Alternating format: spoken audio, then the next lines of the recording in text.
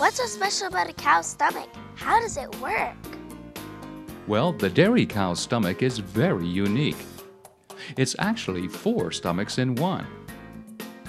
Cows can eat a whole meal in just a few minutes. They swallow their food right away and store it in their first stomach, which is called the rumen. That's really neat. In the rumen, the food is made into small balls called cuds. Throughout the day, a cow will burp up a cud of food, chew it, and swallow it again as many as 60 times.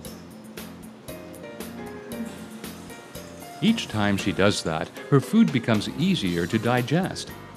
Awesome! Once the food is thoroughly digested, it moves into her second stomach, which is called the reticulum.